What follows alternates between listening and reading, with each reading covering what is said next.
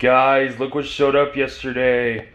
This showed up right before I was about to leave for work, whenever it told me it was going to be here August 5th. And like the whole night last night, I was like, I cannot wait to get off and finally get my hands on this and just install it. One thing I am happy that this is going to do is I painted the chrome plastic around the stock grill 2 years ago. I'll post a picture of it now.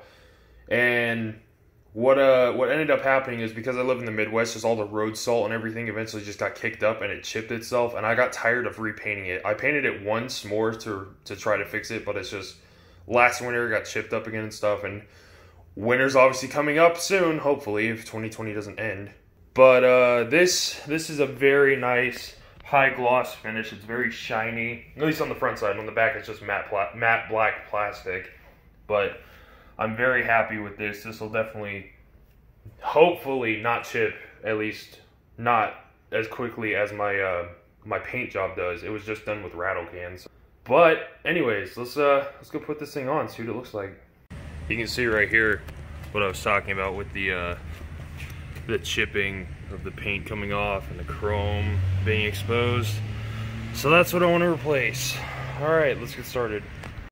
So the way you take these off is there's 2 bolts right here. They're 10mm, and you got 2 right here. You get those. I mean, if you want to take the whole bumper off, there's 2 more, and then there's 2 more 10mm underneath.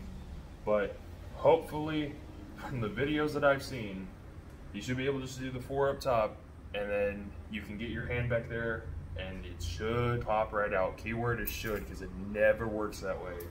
So most likely you're going to see this thing in a second with the bumper off.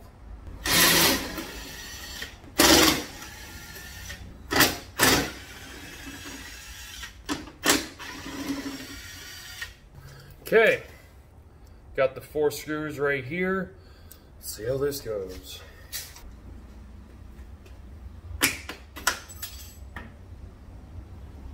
Holy shit.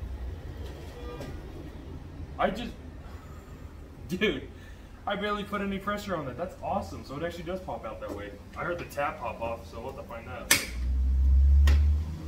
How did I do that?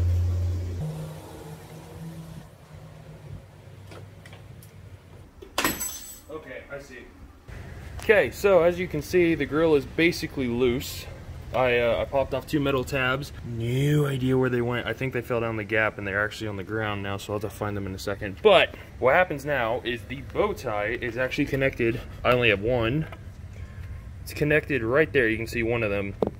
Those are, once again, 2 10mm bolts. That one doesn't even exist. What the fuck? Oh, yeah, it does. That's, never mind. There it is. That's a little peg. But yeah, 2 10mm bolts. So I got to get a ratchet and get it back in there. Back around, and let's have fun. Top piece is out. Now let's try the bottom piece and see how much trouble this thing gives me. These tabs right here, you got to push these down and get them underneath. They're all across the top here. So I'm gonna do that real quick. The easiest way that I found to do this was just to get a flathead screwdriver, just pop the tabs and use a little bit of force and just try to maneuver it around the bumper. You're just gonna have to play with it a little bit just to figure out how to do it. But it's fairly simple and just takes a little bit of finger strength.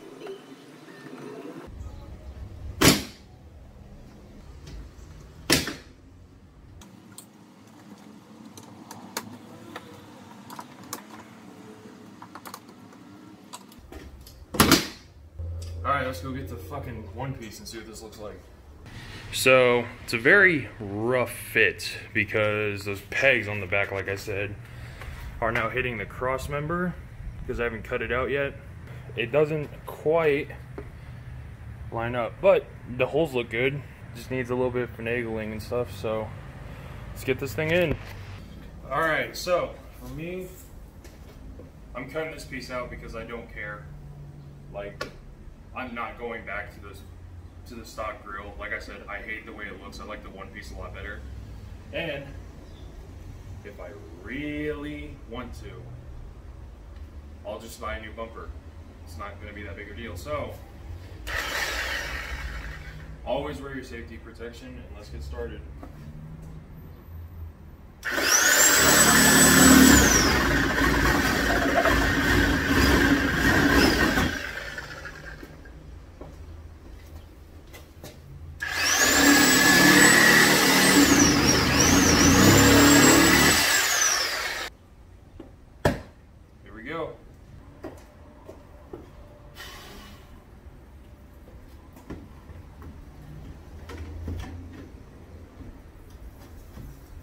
it lines up.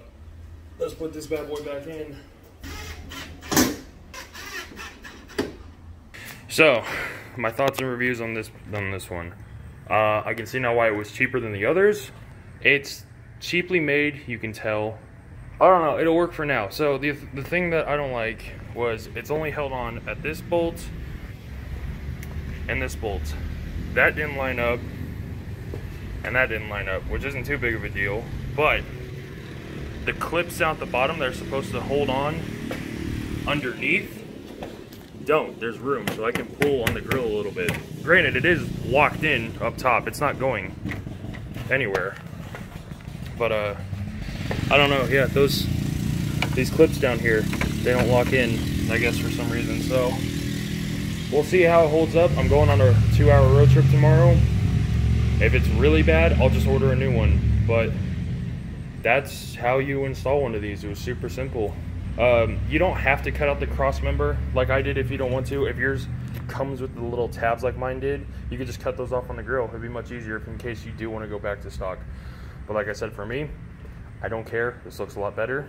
So yeah, thank you guys for watching. My name is Ben, Scarnage, whatever you want to call me. I also have a gaming channel, and if you're a fan of Skyrim, we found a mod that makes Skyrim multiplayer. Go check out our series on that. I'll put the link down in the description. But you guys take it easy, stay cool, stay safe, and I will catch you guys in the next episode. Alright, so my thoughts on the bumper are as follows.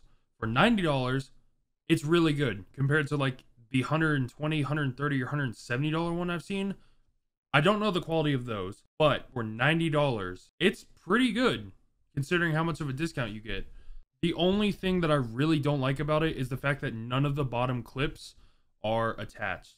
There's probably a 1/4 inch gap between the bumper and the bottom of the clips. So not really a big fan of that. And I'm also not too huge, but this was actually pretty minimal for me on the 2 holes up top in the middle that don't line up. They were also off a little bit, but it is held on by the 2 10mm bolts.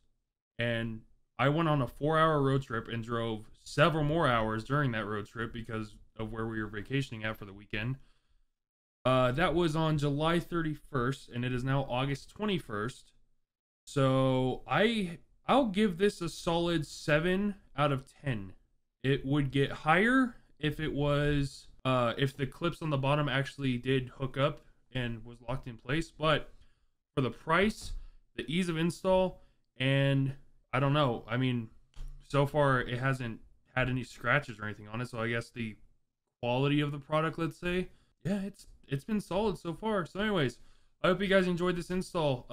This is my gaming setup. Normally I don't have a face cam on. I do have it though, but for the games that I've been playing, I just feel like it kind of kills the immersion if I have a big ass here's my face in the corner.